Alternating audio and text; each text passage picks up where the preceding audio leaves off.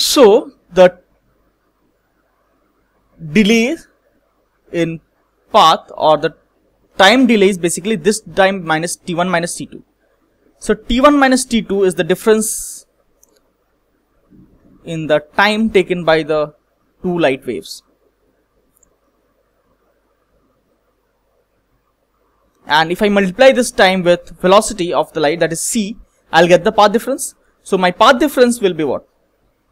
It is basically 2d mu sec theta, because d by cos theta is d sec theta, minus 2d tan theta mu sin theta. If you solve this, if you simplify this, you will get 2 mu d cos theta. So this is my delta x. Now this delta x is should be equal to n plus half lambda for constructive interference, and this should be equal to n lambda for destructive interference. So you see that when we have a thin film of some substance present in a medium, I get a interference pattern, and the condition for constructive interference and destructive interference is this. Okay. So now let's take the case of oil film, and let's understand why the colors change when I keep viewing the film from different angles and different distances. The thin film of the oil behaves as a thin film, as we have discussed in this case. So we have an interference pattern in case of thin film of oil.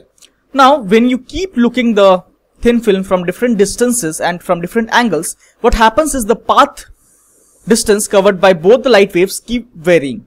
So when the path distance covered by both the light waves keep varying,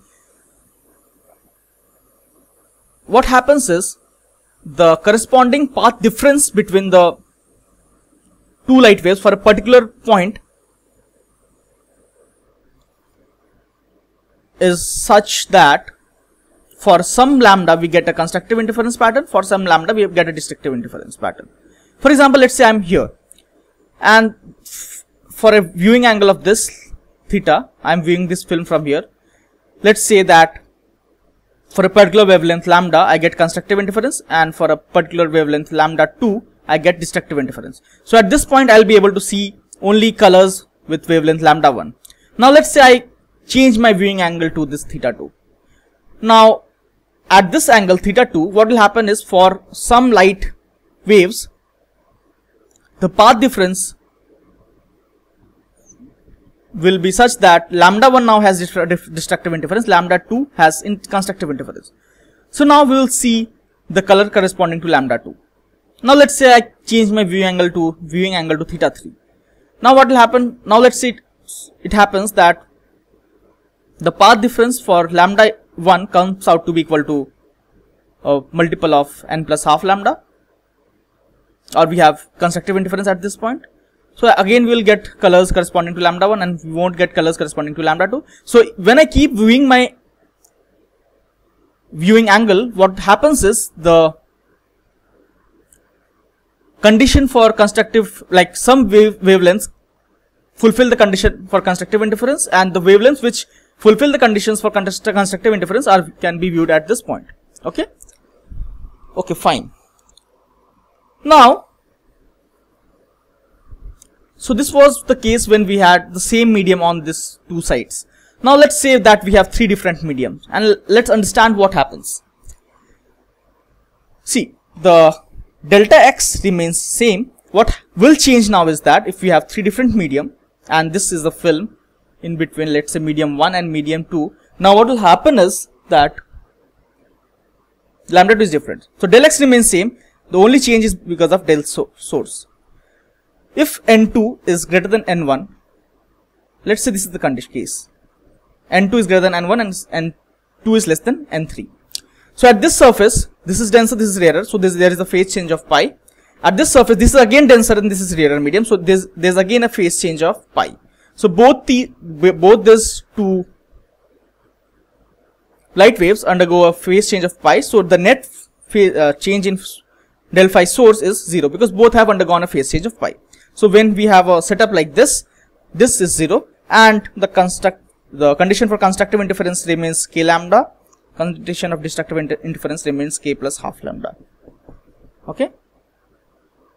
Now if we have a case like n1 is greater than n1 is less than n2 and n2 is greater than n3, that is means we have a rarer medium here, then this undergoes a phase change of pi, this undergoes no phase change because this is a rarer medium compared to this medium. So in that case we have a condition for constructive interference interchange, that is we get a constructive interference for k plus half lambda and we get a destructive interference for k lambda. Okay.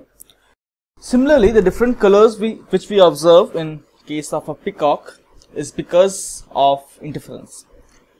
The surface of the peacock's skin have different layers, or it is made up of a multi-layered structure. It has different layers, and these different layers behave as thin films, and since they are thin films, there is interference occurring because of these thin films, and that is the reason why we see different colors when we view the peacock from different angles. Sometimes we see a greenish pattern, sometimes we see a bluish pattern.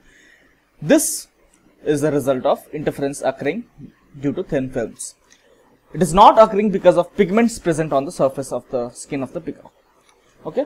So now let's move on to solve some problems in interference. So we take the first problem.